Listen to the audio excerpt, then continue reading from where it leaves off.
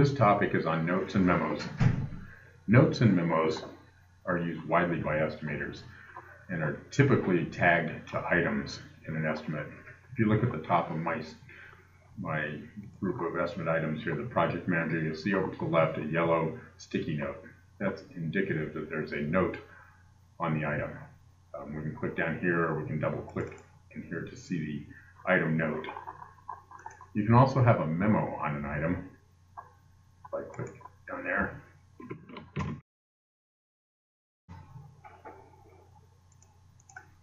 you can see now that I have a note and a memo on the project manager, which usually raises the question from customers, why the two and what's the difference?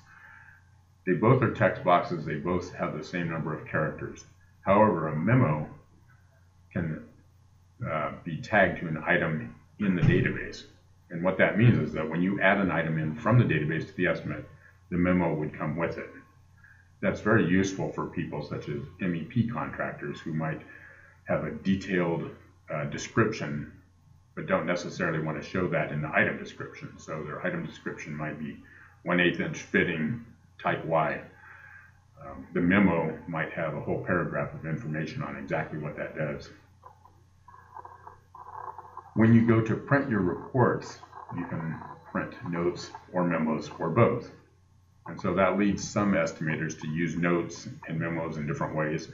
They may use notes for themselves or for their supervisor to look at the estimate, and they may use the memo for notes that they want to print out for the customer. So when you're doing a page setup or a page style, you could have the option here to print. Like if you're doing a customer report, you might print on item memos but not the notes. But if you're doing an internal report, you may do both.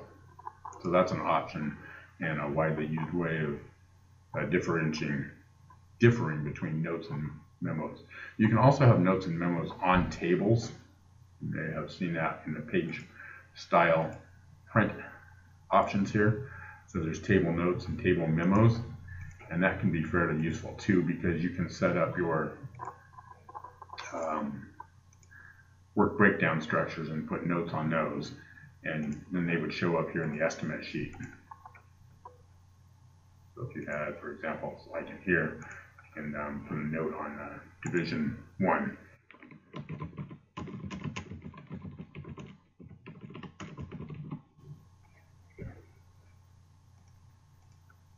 And then you have an option to print that or not print it. Very useful feature, fairly simple and widely used. You can also filter on it. So if you put in a column, for example, like a notes column, if